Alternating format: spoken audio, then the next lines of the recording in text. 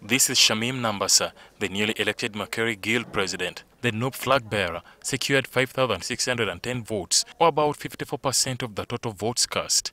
Her nearest challenger, Obeid Yahya Kamlegea of the FDC, came a distant second with 1,548, with NRM Silva Bukala with 649 votes.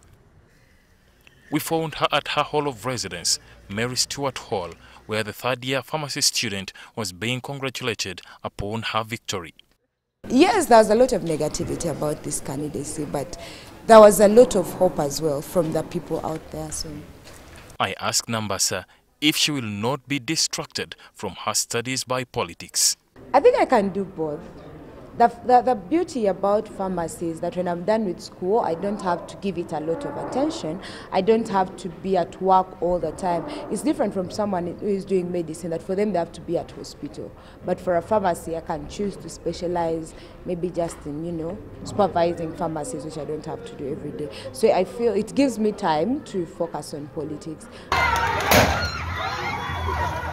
Her recent arrest by the police has been one of her biggest challenges during the campaigns. No, actually we're not intimidated because we know that Makerere is a manifestation of what happens in Uganda. So we've seen these things happen. We know, we actually expect them.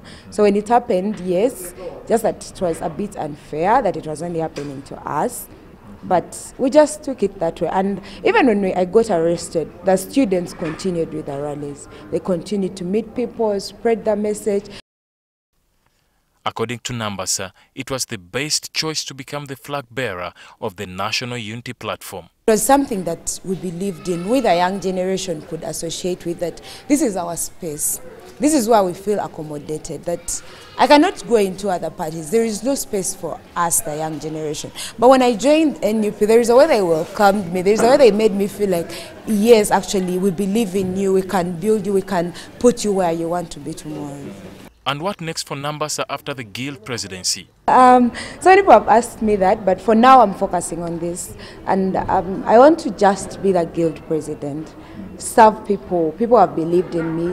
Getting 5,600 votes is, I don't know, it's something new. It's something that hasn't been done here. It's like the highest votes that someone could ever get. So I feel students have trusted us, they've believed in our campaign, and I have to focus on that and deliver. Shamim Nambassa becomes the 5th female Guild president after Anna Adeke, Susan Abo, Sarah Kajingo, and Nora Njuba. Ali MIVULE, NTV.